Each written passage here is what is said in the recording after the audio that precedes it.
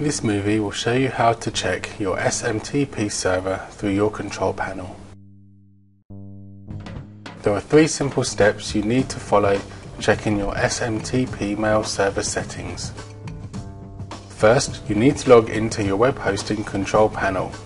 To do that, click on the control panel login link in the top right corner of your screen. Now, fill in your web hosting account details. This will be your username and password in the members area login form. Now click the login button to open your control panel. Okay, you're done with the first step. Now let's see how to reach the email section. In the control panel, click on the email manager icon located in the email options section.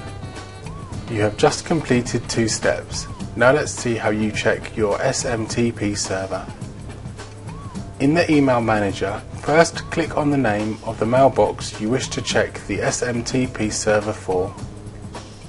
The pop-up tooltip lists all the mail server settings for this particular mailbox, including an incoming, outgoing, username and incoming POP3 or IMAP and outgoing SMTP servers.